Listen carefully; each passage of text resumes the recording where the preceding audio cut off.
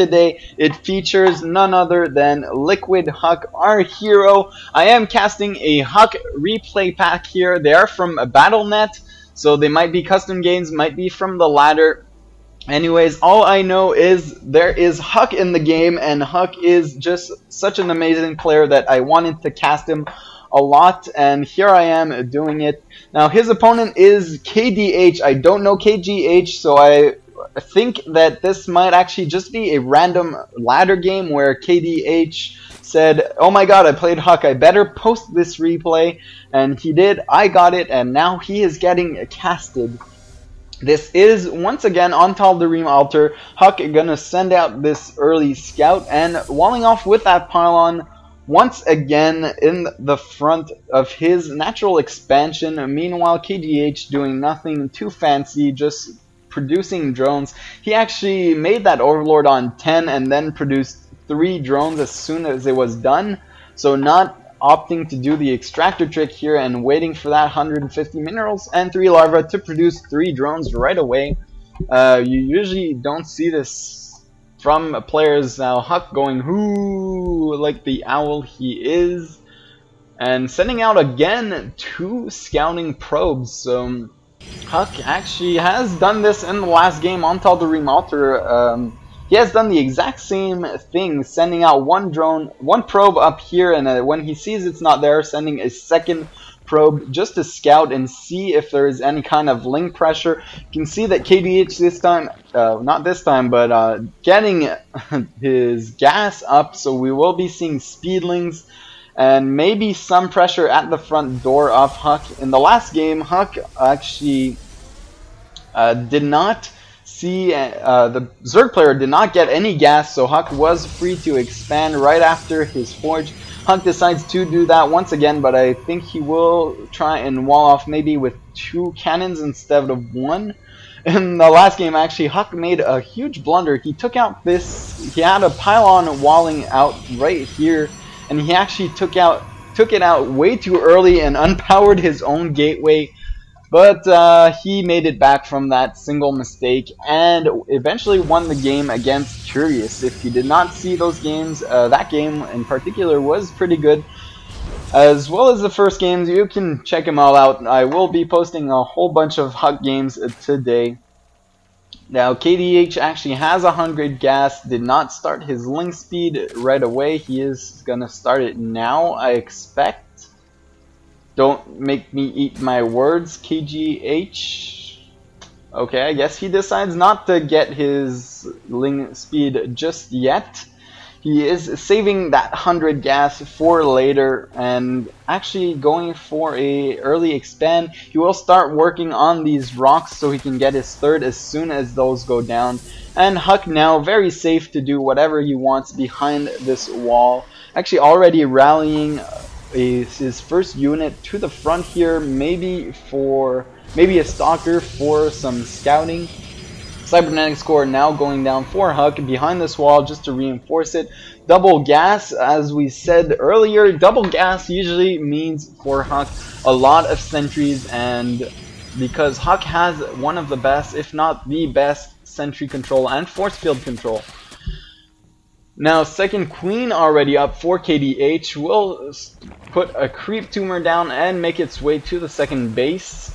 So creep spread already starting. That is a good thing for KDH. Then second cannon going up for Huk.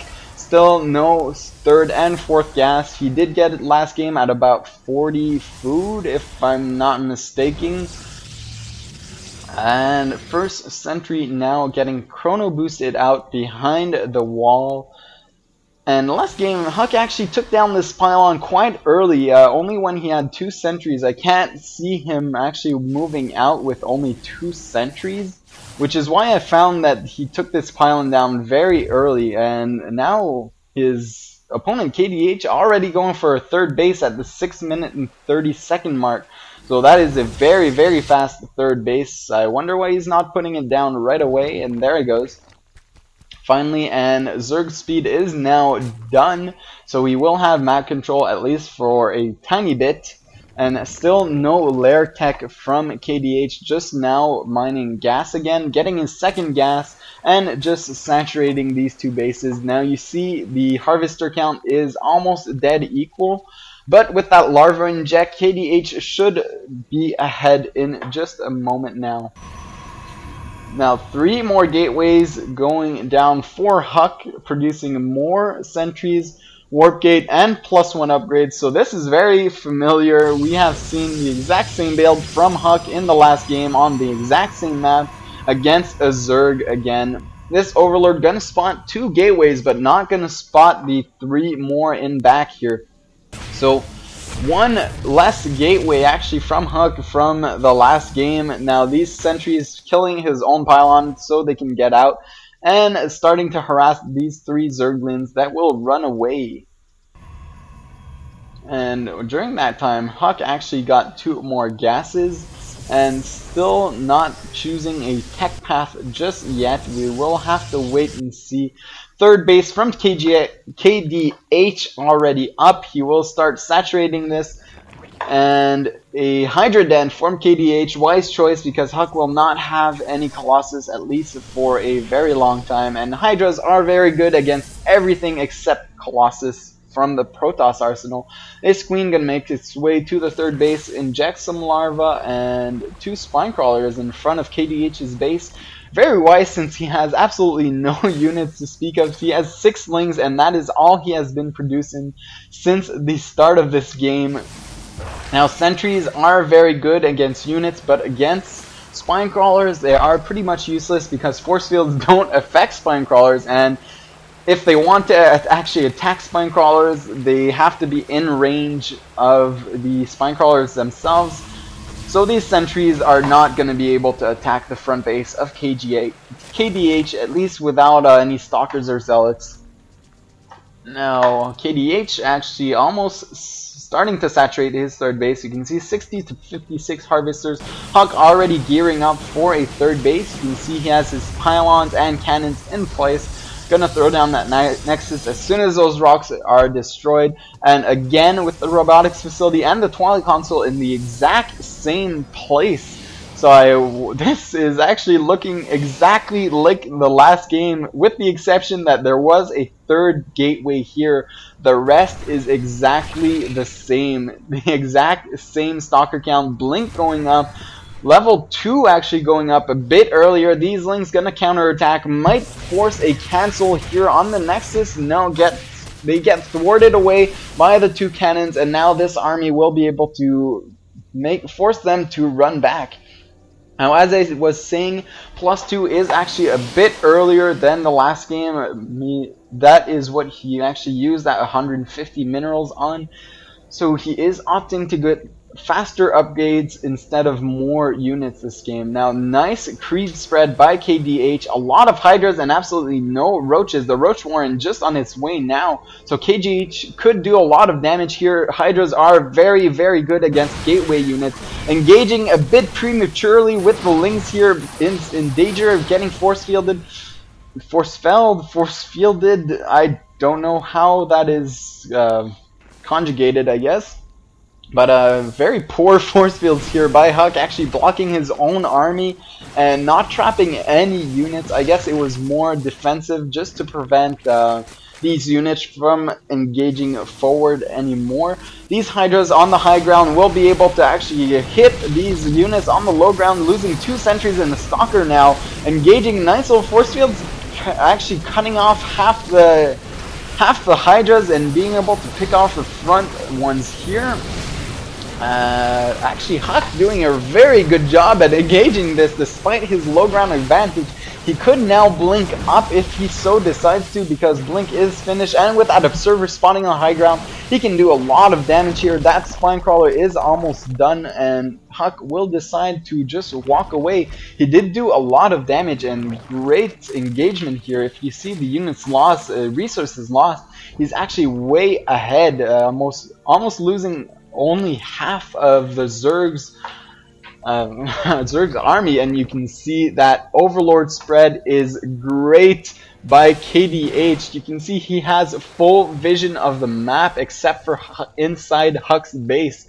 So I have rarely seen creep overlord spread this good, but these are all actually in danger of getting picked off by these blink stalkers. If these blink stalkers decide to actually visit every single base, KDH could lose about 10 to 12 overlords. That is a lot of overlords, but Huck does not know about this epic overlord spread, and now maybe gearing off for 4th base. Actually gonna go scout the map with some probes just to spot for a Zerg 4th base. Zerg opting to stay on 3 bases at least for a while. Carapace level 1 now done, and melee attack level 1 started.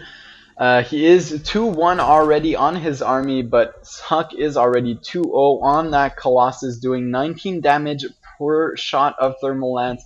Those upgrades so good on these Colossus because they double the damage. Well, they actually do +2 damage since there is 2 attacks. I'm not quite sure on those stats, so you'll have to forgive me. Now Huck placing some pylons across the map. Might want to eventually gear up to take these expo, but I think it's just to be able to warp in units all across the map. So nice pylon placements and overlord placements by both these players, but these pylons will get intercepted by these lings, and that is a lot of money gonna go to waste. Warping 4 zealots should be able to take care of these lings, or at least defend these pylons for now. This pylon is actually great for Huck. As soon as this hatchery finishes, he will be able to warp in a whole bunch of units on the low ground and completely take it off, or maybe just counterattack while he is putting pressure at the front base. You can see the Zerg actually is walking up towards Huck's main base, but these stalkers will be able to intercept them before. I wonder what happened to that Colossus. I don't know where it is. It should be with the main army. There it is. There they are, the 2 Colossus. Now gonna try to defend this 3rd base. The Zerg player actually engaging here in this little narrow choke. Not a good place to engage, especially with Colossus on the field. They can do huge damage to this army, and the Zerg knows he cannot retreat with these slow Hydras. He decides to turn around and engage, but Huck will absolutely decimate this army. There is no question here. These Colossus will just do huge damage. So a little blunder here by the Zerg player, actually moving forward way too far ahead, actually, and these Hydra, even the Hydras are in danger of getting picked off. If Huck decides to blink forward twice, he could maybe catch up to them, but with the spine crawlers on the high ground, they will be safe now. This hatchery now done for KDH, and Huck knows about it. He sees the creep at least, and now he will be engaging here. After killing this whole army, he decides that he is far enough ahead to actually just push forward and take this game. Will he go for that 3rd base? Actually, I think he should go for either the expansion or the 3rd base while he warps in 4 zealots here and do huge damage to the 4th base. Decides to actually back off. Well, maybe wisely so, because there are now actually 8 corruptors on the field for KDH, which could do huge damage to these Colossus. Huck deciding to actually just pull back, wait for some High Templars, and max out before engaging. He is 4 supply to maxed, and we will just have to wait and see what Huck actually decides to do here. These High Templars don't yet have enough for Storm, and Storm, as a matter of fact, isn't even finished now. Charge on the way, as well as armor level 1. These units have +3, and Huck actually getting shields level 1 before armor level 1. Particularly here, I wonder why he did that. Players usually go for armor before shields, but I guess Huck decides why not just have fun with this. Now huge engagement here in the middle of a map, and wow, that was epic. There was actually, you can hear that? There is actually a lightning strike next to my house when this engagement happened, and that was kinda epic for, well, if you're sitting where I am. I don't know if you actually heard that thunder, but that was Nice timing on nature with Huck, and GG KDH actually runs out of this game. And how weird was that? Lightning strike as soon as these two armies engage with the Archons and the Storms. Wow, that was epic, and stay tuned for this fourth Huck game.